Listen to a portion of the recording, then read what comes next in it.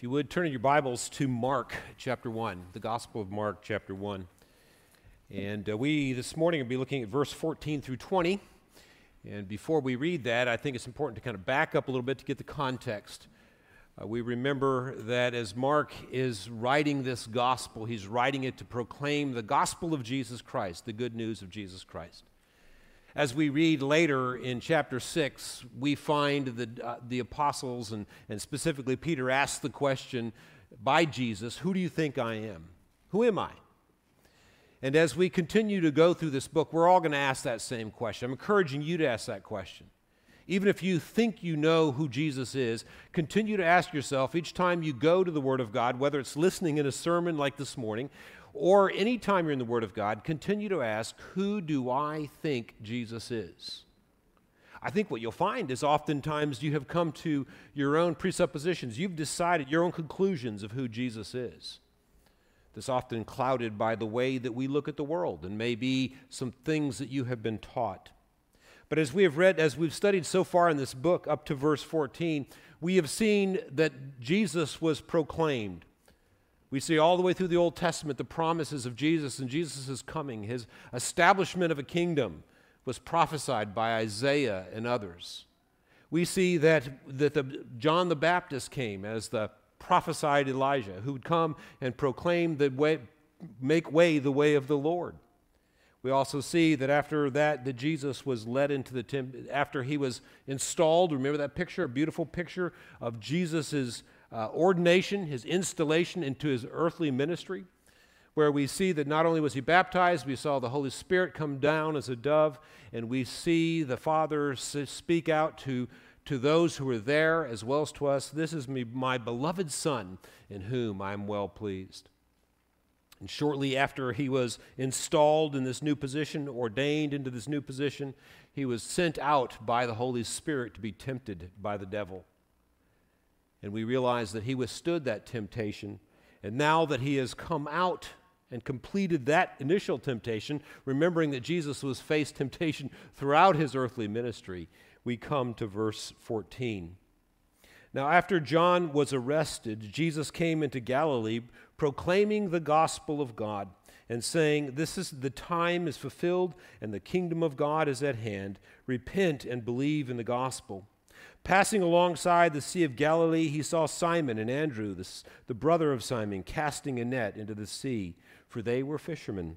And Jesus said to them, "Follow me, and I will make you become fishers of men." And immediately they left their nets and followed him. And going a little bit further, he saw James, the son of Zebedee, and John, his brother, who were in their boat mending the nets. And immediately he called them, and they left their father Zebedee in the boat with the hired servants and followed him. That ends the reading of God's word. Let's pray. Father, as we come before you this morning, we once again are grateful for your word. We so often take it for granted, and we recognize that. But we thank you that we can come and we can worship you this morning.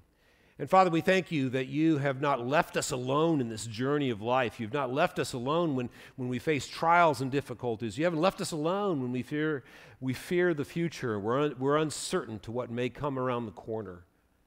And the truth is, Father, we know that you'll never leave us or forsake us, but we also remember, Father, that you've given us your word. And as David said, it's a light to our paths. So, Father, as we come and we look at your word this morning, even this simple account, we pray that you would light up our path. Show us how we should live. Lead us, Father, even as we're here. Give us understanding. Through the power of your Holy Spirit, make your word come alive in our hearts. And Father, I pray for all who are listening to this message.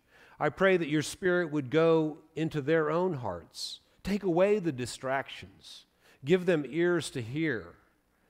Give them hearts and attitudes to receive so that you may be honored and glorified. Father, I'm also aware of my own weaknesses, my own sins, my own inadequacies. But Father, I ask that despite it all, that you would speak through me. May your Holy Spirit, Father, use my words for your glory and for your honor and for the transformation of our hearts and our lives. Keep me from saying anything I should not say, and may you receive the glory and the honor. And we pray in Jesus' name, amen. In this account, as we see it begins out, Jesus' ministry actually didn't start officially until John the Baptist was imprisoned. We know that side story. John the Baptist basically said the wrong thing about Pharaoh and the woman he was living with and ended up getting thrown in prison. So once he was in prison, we see that again, this was the time. The time was fulfilled for Jesus to step out in his ministry.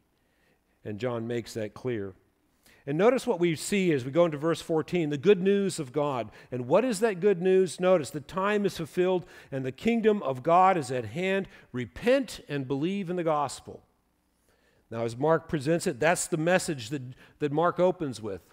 Jesus, the one who proclaimed, the one who's going to bring good news. And the good news is a message of the kingdom, a message of repentance, a message of the gospel of Jesus Christ. The good news is that the kingdom is at hand. This was the good news that Isaiah prophesied about. This was the good news that John the Baptist was preparing the way for.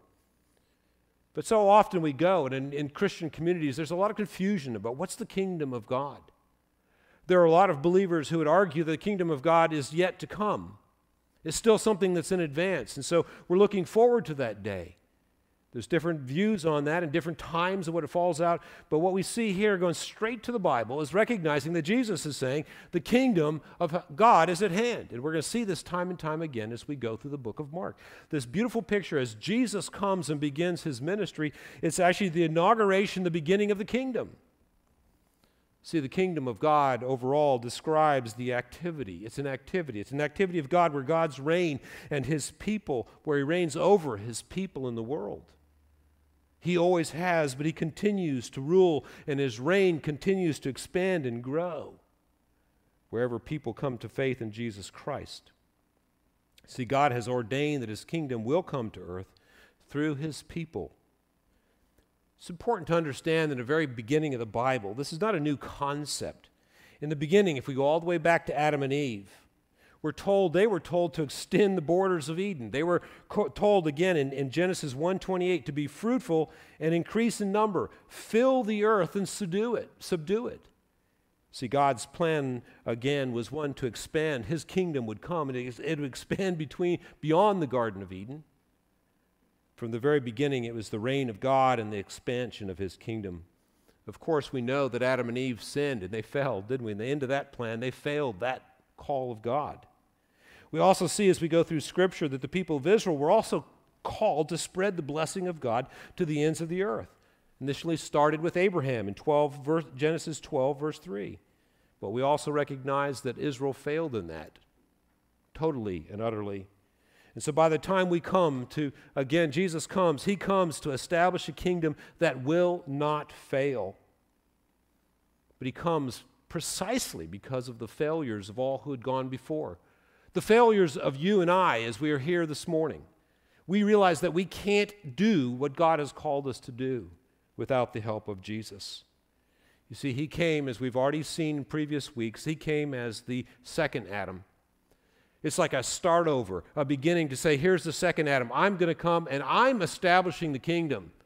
Jesus is establishing the kingdom, and he will establish and grow the kingdom because he is without sin. And as Paul says on more than one occasion, he's the second Adam who would fulfill all righteously.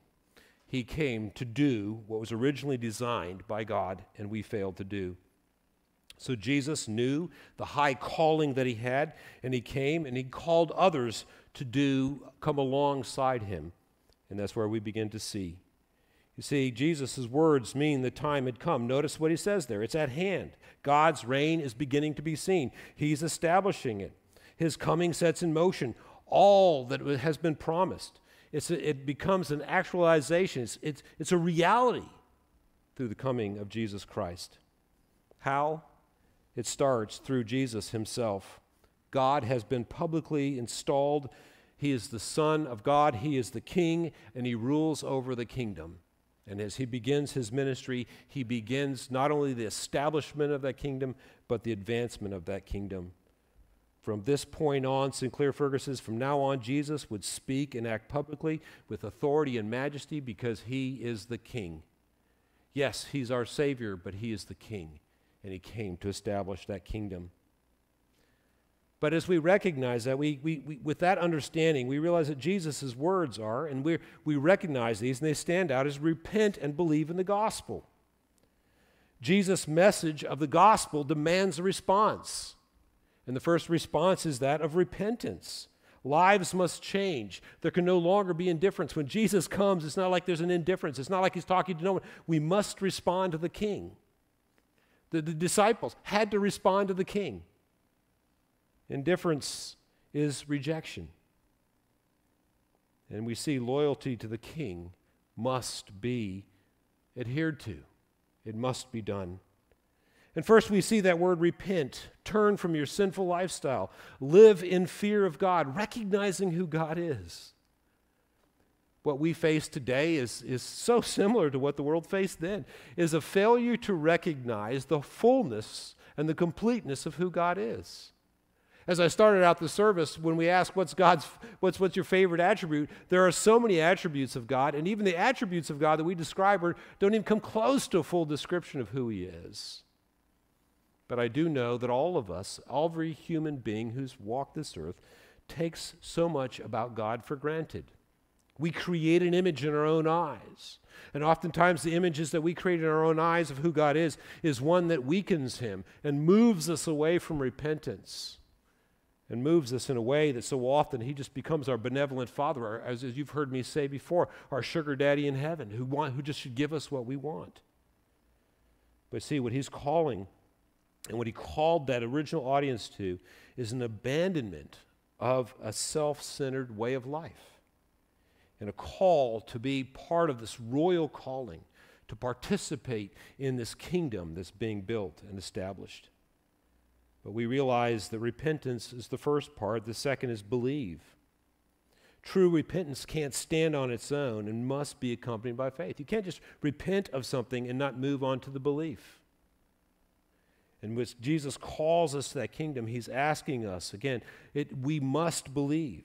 It is only through the receiving the good news of the King, recognizing it, repenting of our own sinfulness, and embracing his forgiveness and his grace in our life that we receive through the work of the Holy Spirit a new power within us that enables us to do what we could not do before. And that's really good news. That's what we're believing in. We're not simply believing in new life. We're not simply believing in forgiveness of sins. Those are all important, profoundly important. But we're also believing in a new calling, in a new life. You see, it is not only the receiving of the forgiveness of our sins. It's believing in a new calling. It's abandoning all the efforts that rule over our lives now and over our personal kingdoms. That's what Jesus was proclaiming. As we move into verse 16 and 20, what we see here is not a complete description of the calling of the disciples. You can find that in other parts of the Gospels. And let me pause here for a moment. As I preach through Mark, I'm not going to give you a parallel version of the Gospels.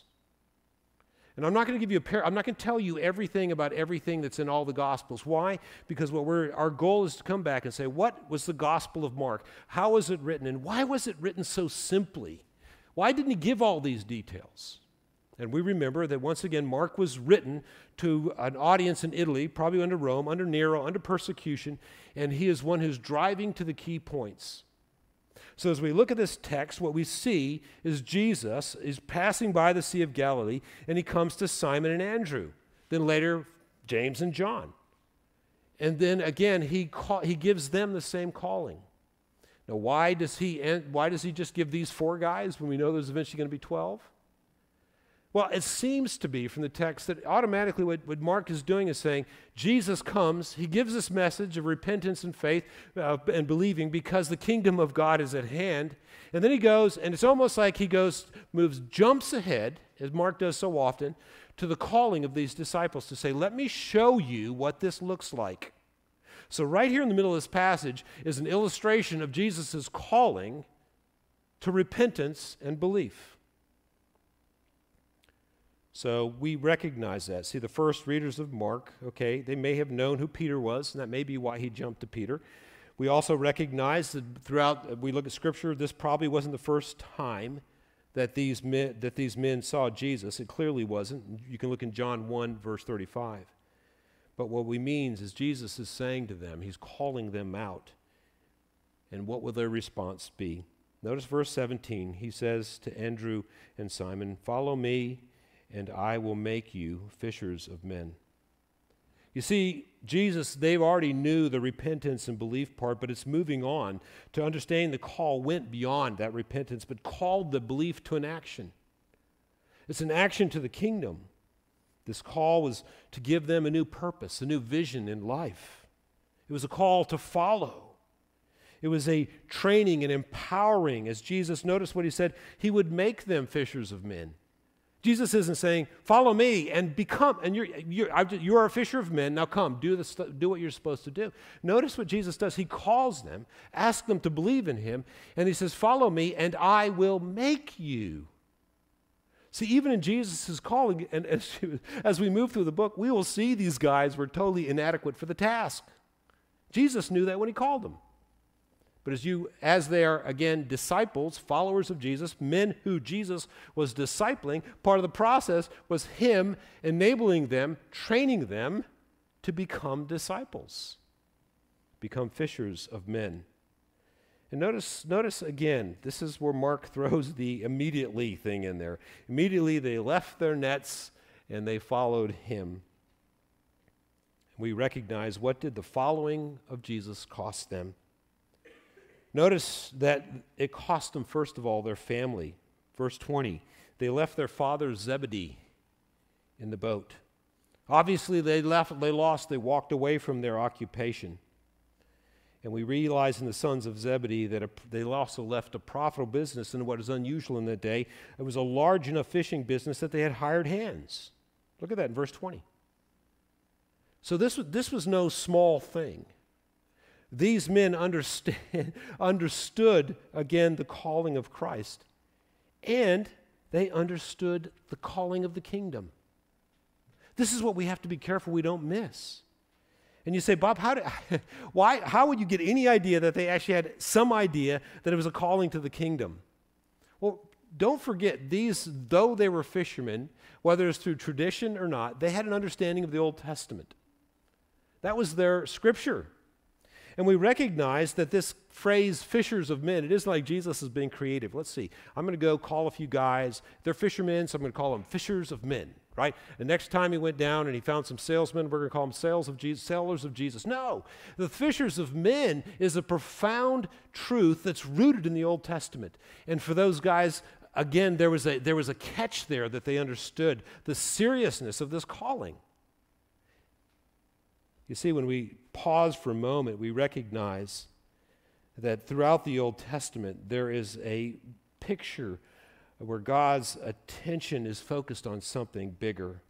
We realize that, again, what in the Old Testament, the prophecies, several of them, one of them in Jeremiah 16, where it pictures God as the one who fishes. Now, as you look at those passages of scriptures and others, you'll realize it's not a pleasant picture of God when it describes God's fishing. It's graphic. It's in many ways sobering, because it speaks as a warning to God's people that they need to change, they need to repent, or God is coming like a fisherman, and is coming with a hook, and he will snag them and pull them in. See, Jesus didn't hide that fact to the disciples. Because part of the fishers of men, part of as we bring people, we offer to salvation to others, is a process of saving them from the judgment of God.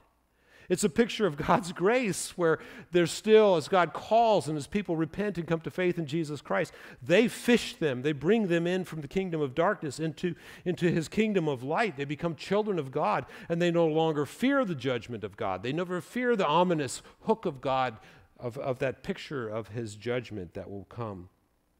You see, because Jesus' reign had begun, there was an urgency to the work of those who were to be called fishers of men.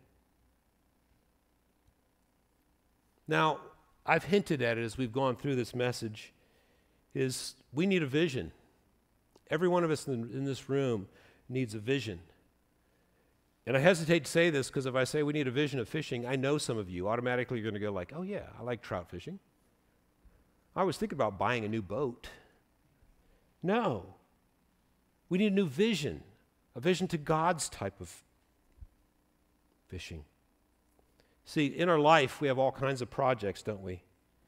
We have a job, and in our jobs are our places of employment. We have tasks. We think about that. Some of you right now may be thinking about your work.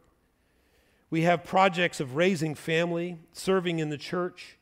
Most of us have projects at home. It may be hobbies, other things that we do. You may be remodeling. Some of you have told me, like, yes, I had to be quarantined for 2 weeks because of COVID, but I got the bathroom remodeled and a few other things done.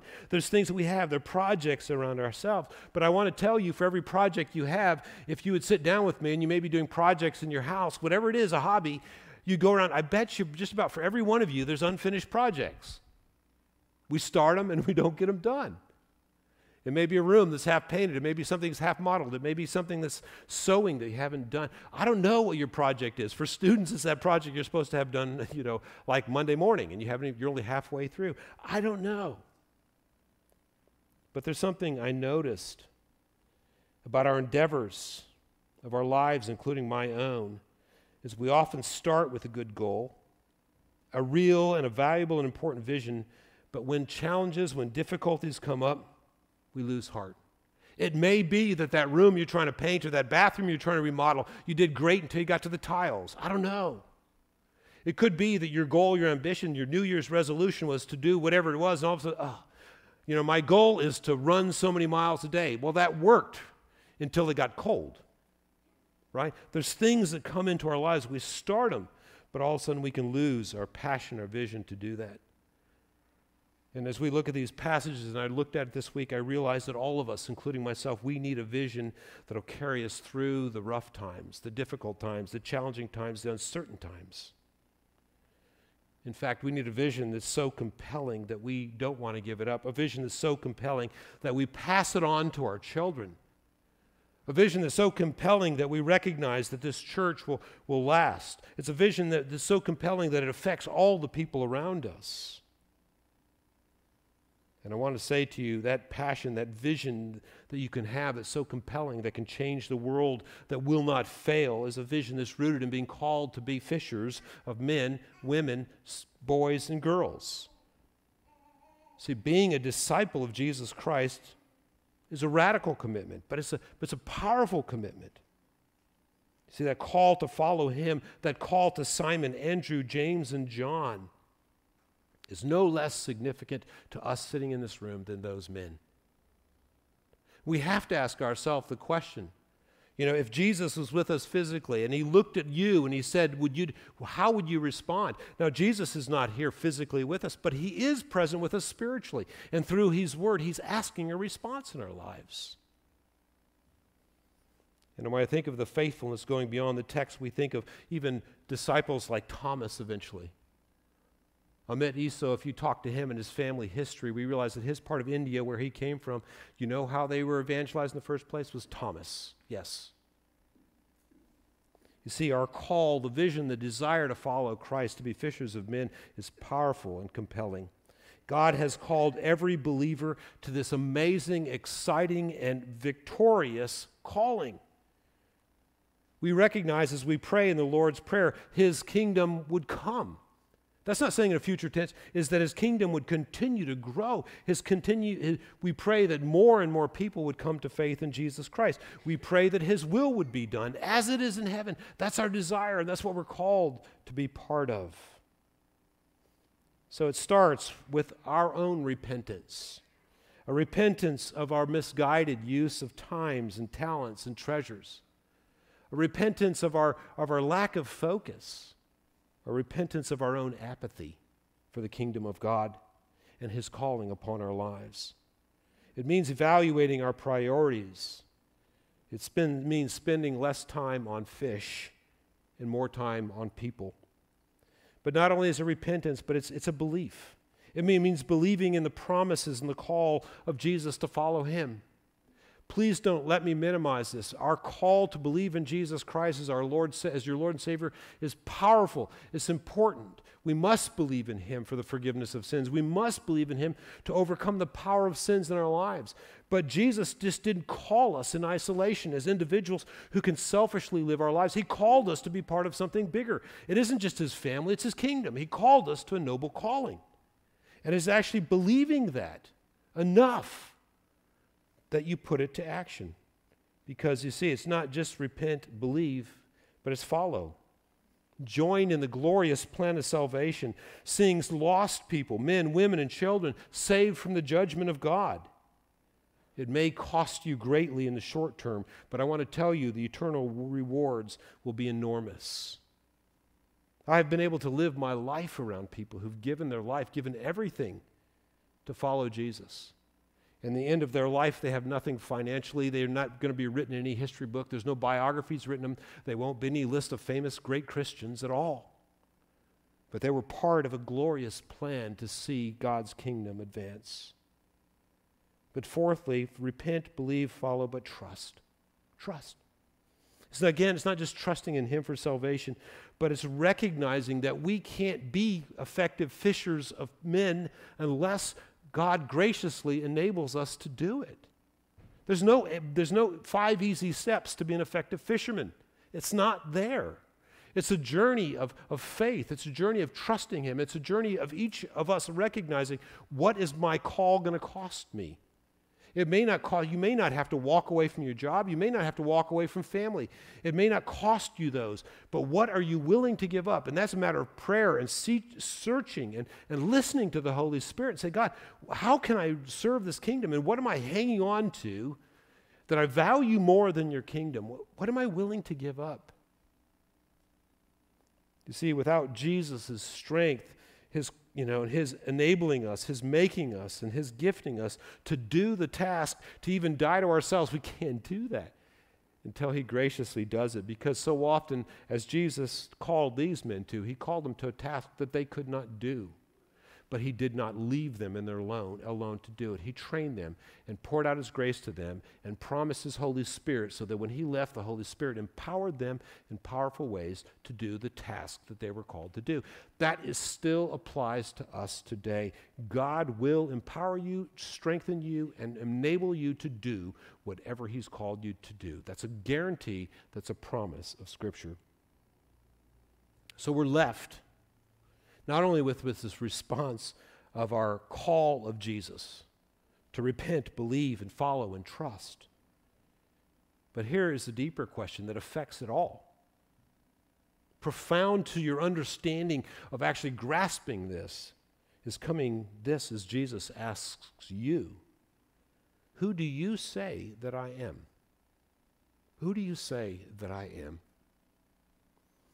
If you miss that, you will miss everything that's gone before. Is he the Christ? Is he the Messiah? Is he the Lord over all creation? Does he rule and reign over everything as we sit today, regardless of what fears you may face or uncertainties you may be? Is he who he claims to be? And in your hearts you must ask, who do you say I am? Your response to that simple question will affect every corner of your life. So who do you say he is? Let's pray. Father, I confess in my own heart that I fail to recognize that not only is Jesus my Savior, not only do I have the power of the Holy Spirit to help me through my life, to help me overcome sin, and to enable me to do what I normally cannot do, but Father, I am so reluctant to repent of the idols in my life. I'm so reluctant to believe that you will supply everything I need if I follow your calling. I am so reluctant to trust because I want to try to do it my own way. And so, Father, I confess that so often I don't look to you, don't give you my life again, don't give you my things, my name, my reputation, all that I own. Because, Father, I know that just as Peter, Andrew, James, and John have been called by you, every believer in Jesus Christ has been called to this calling. Grant us grace, we pray, to see and to understand who Jesus is. And may we have such a vision of who he is, such an understanding of who it is, that it changes every one of our lives, changes our families, changes our church, and changes our country. And we pray in Jesus' name.